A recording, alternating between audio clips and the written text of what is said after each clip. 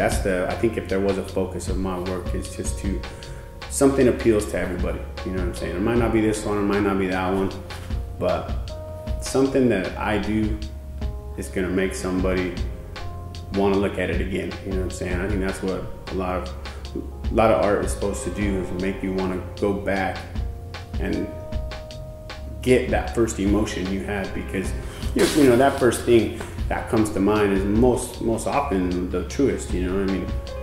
There doesn't need to be a bio, or there doesn't need to be any kind of explanation. It's more of that feeling and that emotion that, you know, makes a piece a successful piece in my book, you know?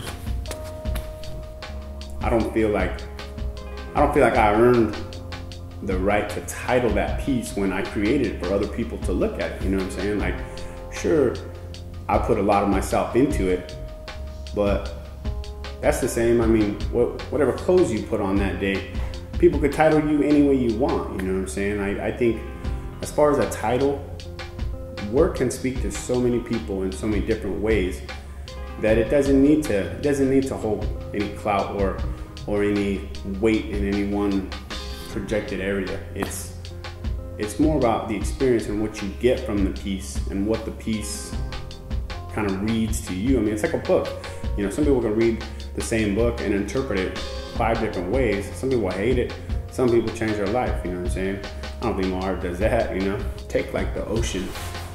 It's a horizontal plane. If you're standing on the beach, just those two shapes, the shape of the sand and the shape of the ocean, like, why is that so pretty? I mean, you get the horizon line of the sand to the water, and then the actual horizon line of the sky.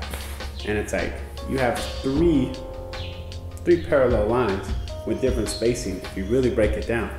And it's really hard to explain why your eye is so taken aback by that, you know?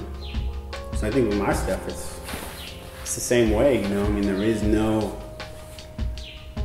direct content. It's whatever that image relates your brain to, you know what I'm saying? Like, it might be a pinstriping design that looks like a tiki that takes you back to your honeymoon in Hawaii, you know what I'm saying? Like, it might be a piece that looks, with some torch work, that looks like a Japanese garden that takes you, you know, to a peaceful place. I mean, it's really the correlation of shapes and colors and sizes to emotions, and that's left up to each individual who looks at the work. I mean, there's no way to explain that, why 10 people would have 10 different reactions to a piece of work.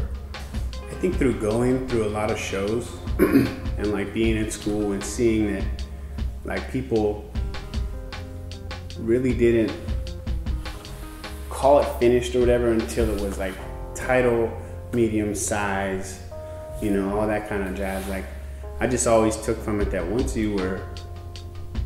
that was projected upon you, like, you had to look at it a certain way.